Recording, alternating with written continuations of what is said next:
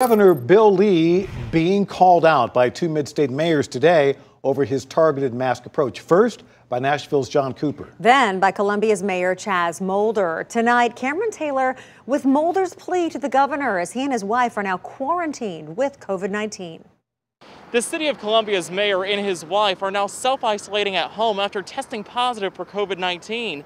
The mayor says it's now time for Governor Bill Lee to issue a statewide mask mandate.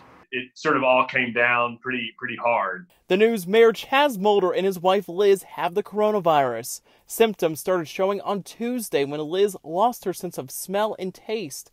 That prompted the Molders to get tested right away. We've socially distanced, we've worn masks, we've washed our hands, we've stayed away from large gatherings.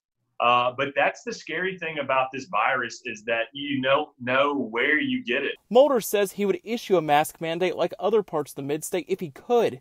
The problem is only county mayors can do that. And Murray County's mayor says he won't make wearing a mask mandatory.